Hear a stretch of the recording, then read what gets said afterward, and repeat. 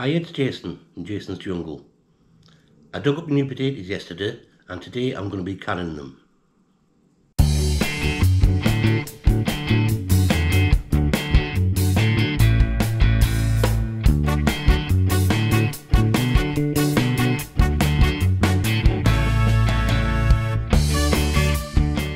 So I've got a smidge under 25 pounds of spuds. That's about 11¼ kilograms. Which isn't too bad going. A lot to eat in as fresh potatoes, so I'm going to be canning them using the pressure canner. And well, this is what I've got today to can. I might not get all of these done, but there's a fair few. So the first thing to do is just to give them a wipe with a dry cloth or dry towel, paper towel, and get rid of most of the dried off dust before I give them a proper wash. This isn't going to get rid of all the muck, but the more that I get rid of, the easier it's going to be to wash them. I did remove the green ones that I could find and the slug-eating ones I could find, but that wasn't that many. So I'll also be looking to see if I can find any with green or slugged skins as I go through them and wipe them off. But you don't want to see me sit here go through 12 pounds of potatoes wiping them off, so I'll do this and I'll get back to you. So my cut spuds have been wiped down. They've come up quite clean, but I'm still going to put them through proper scrub. Got a sink full of cold water. My scrubber here, so this will help take off the scab and everything. And then I've got a bowl full of cold water, which I've added into it some lemon juice to acidify it, to stop the potatoes going brown once they've ended up being cut.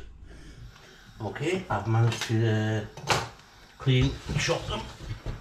So I'm now draining off all that water.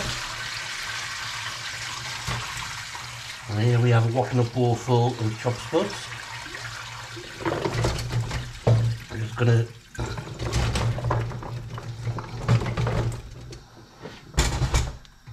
here, give them a little jig just to make sure everything's off them.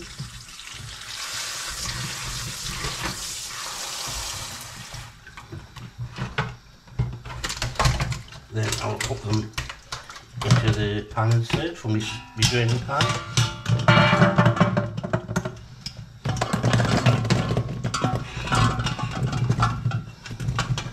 Now this pan, I can't get the full amount in, so I'm going to have to cook them in 2 batches, which means that when the second batch is getting cooked, I'll be bottling up the first batch. Now I only have to put these spuds on because I've halved them and quartered them and they're small. I only need to put them on for a couple of minutes, so about 2 minutes boiling should do. But of course you've got to bring the water up to the boil first. So I'll just fill this up.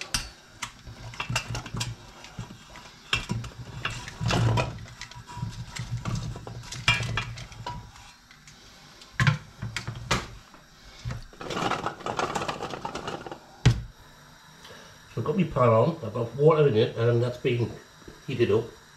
And now I just want to drop these in, do it gently, and then I can top it up so that the water's above the top of these. So I've got a hot kettle here.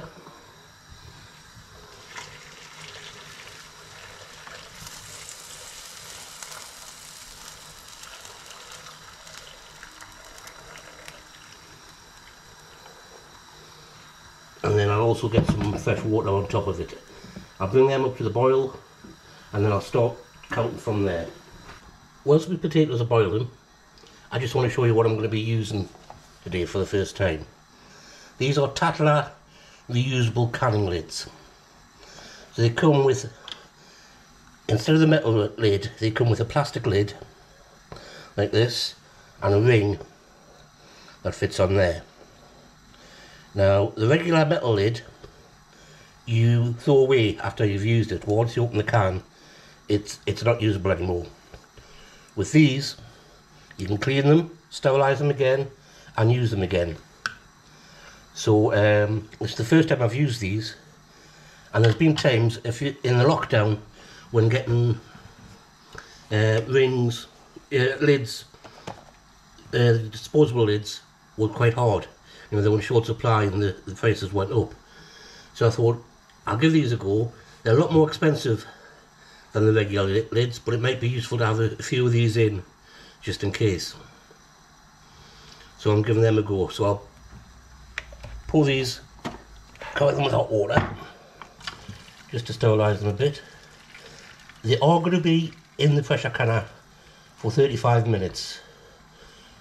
And that means that they'll be sterilised as they're cooking. So you don't really need to sterilise them. You know, they're being washed and cleaned, but I'm just going to pop them in just to start them off.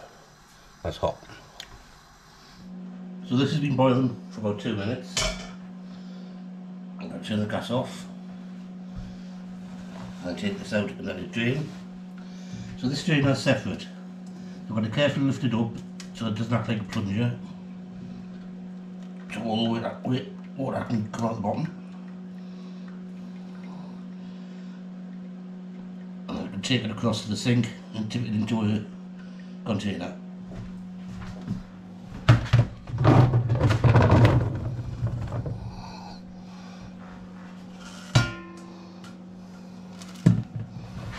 So that's those parboiled.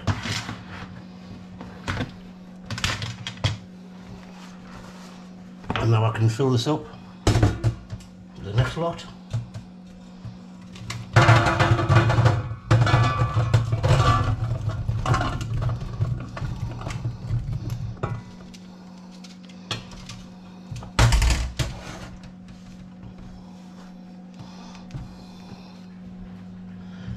And I can just carefully lower these into the pan. Water's still hot.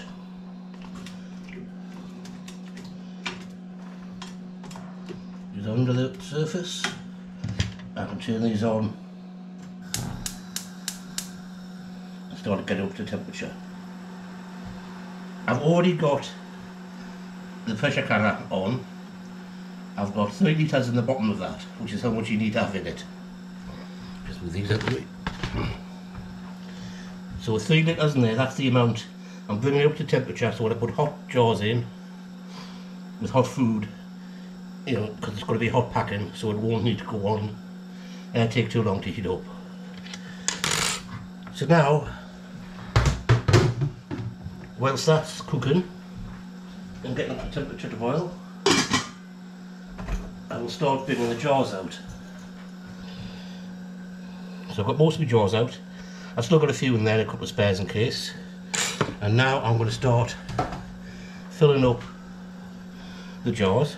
So I could put salt in, but that's just optional. What I prefer to do is leave salt out of the things I can if I can, if that makes sense. And then I'll put salt in when I come to use them.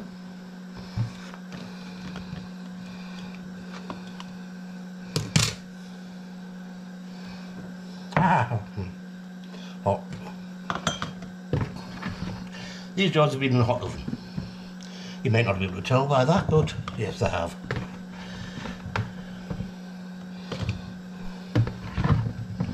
So what I'll do is I'll get these up,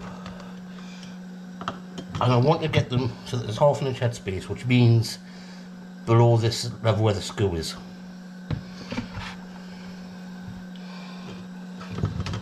So I'll take a couple of those out.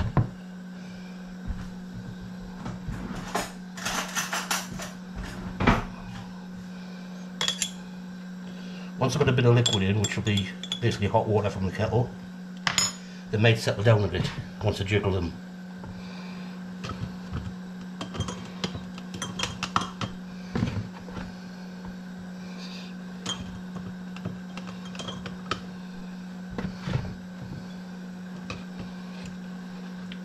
I'll be poking around a little bit in a minute with me debubbler, which will help them settle a bit more.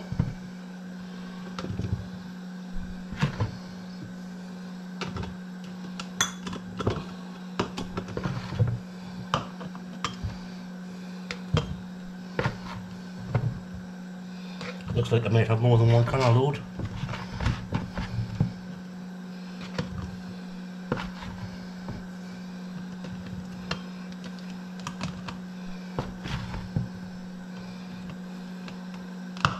This padder will take 9 jars. Anyway, I'll fill these up.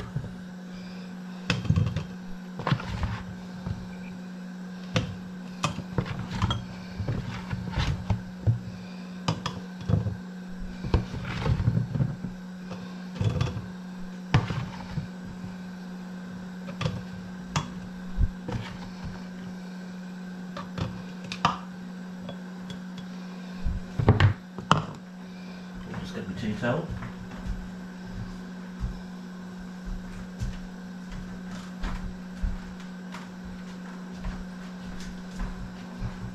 Take these and just give them a little shake, and that's opened up a lot more space there. That's why I cut these up. When you jiggle them like that, you can get more in. So I'll just give them all a little jiggle.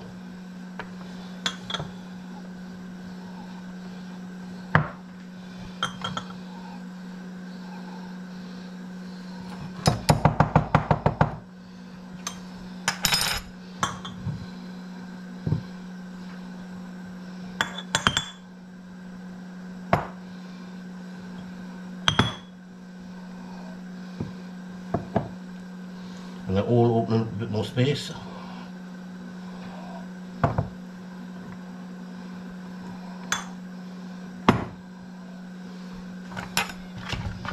bit more potatoes in. I'll finish these off and then I'll come back when I've got the water going. So I'm going to be topping up to just below the jars, where the screw is.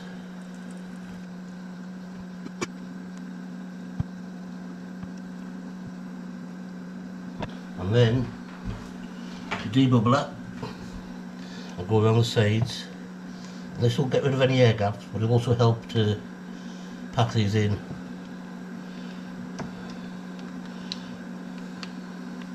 To make sure there's no spaces around there. So now it's time to clean the rims with a bit of vinegar. That's just to make sure there's nothing sticky on there, nothing left on, no bits of potato or detritus.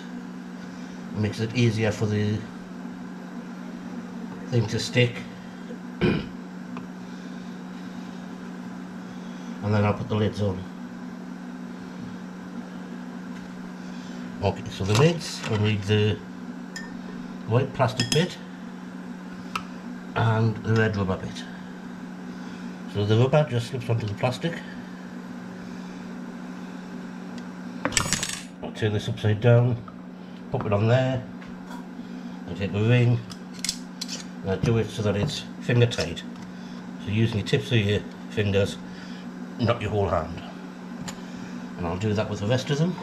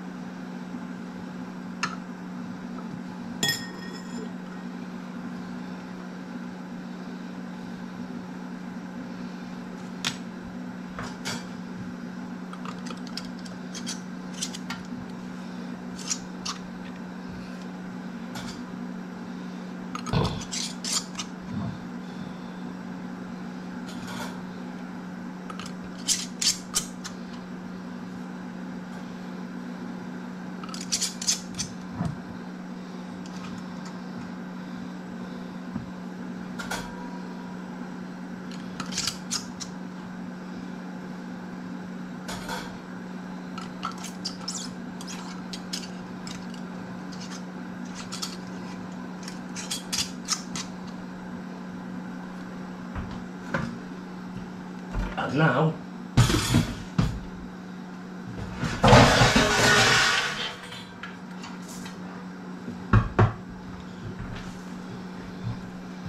now it's time to move these from here into here. So just one at a time, pop them into the hot water that's in there. And once I get the full lot done, I can put this on to cook for 35 minutes while it gets up to temperature. And it's going to be 10 pounds weight.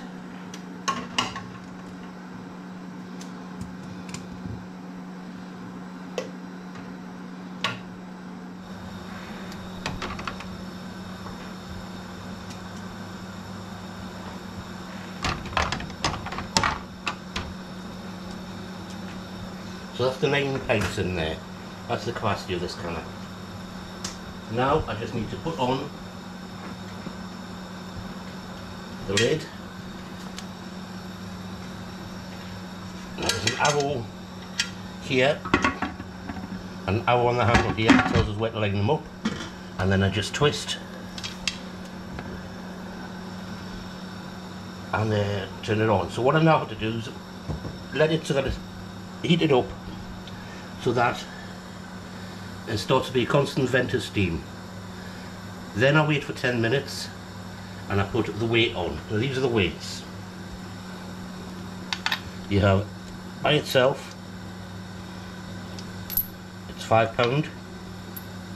You then put the first weight on, it makes it £10,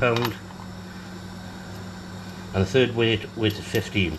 Now I need £10, so I need to have 2 on, but I don't put it on just yet. I've got to wait till it's been vented steam for 10 minutes. And here, there's a little valve. Now that will pop up once the steam starts to build up, and it will float on the steam. And that stops this from opening when it's still pressurised or it's still hot inside. So when it comes to let it cool, I can't open it until that is dropped down.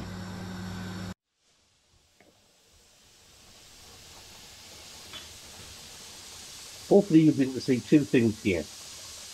You'll hopefully see there's a lot of water vapour coming out here.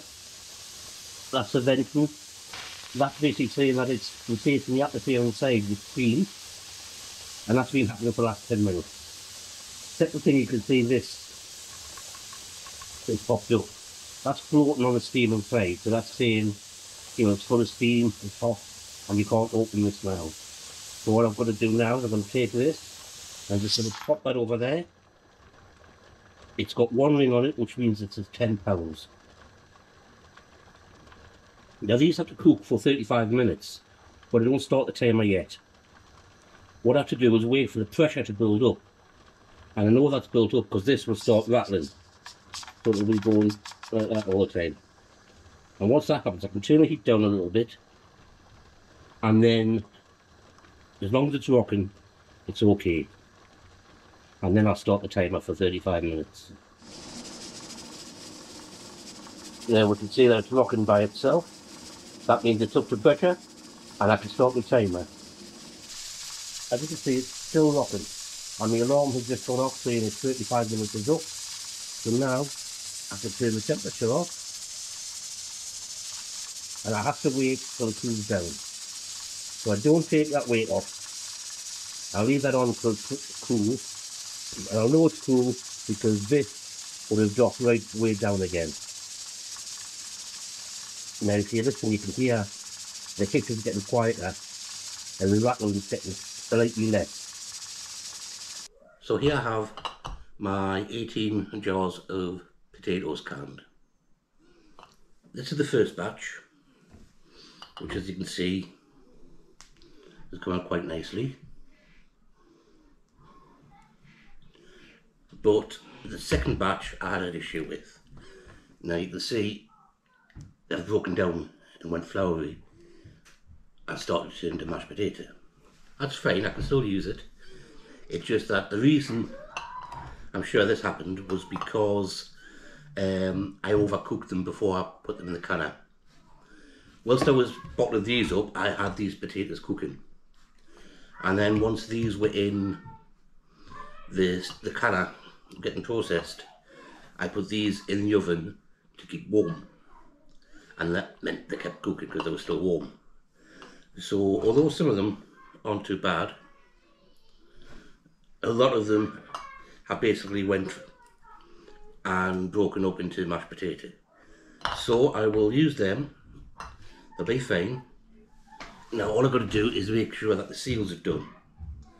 So I'll take a jar, I will take off these rings. You don't store these rings with them.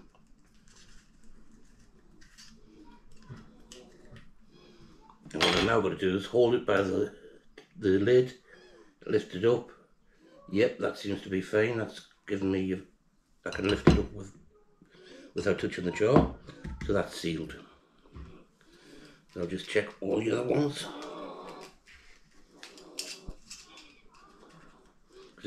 What I had to do when I took these out of the canner, I thought I videoed it.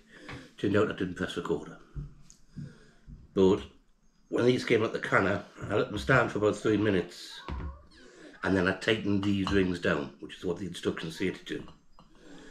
That made sure that they got a good grip when they cooled down. So, apart from my little mess up with the second batch, which I will learn from, I think it's been quite successful. And I'll have potatoes for a while. So thanks for watching. Click the like, click subscribe, and I'll see you on my next video.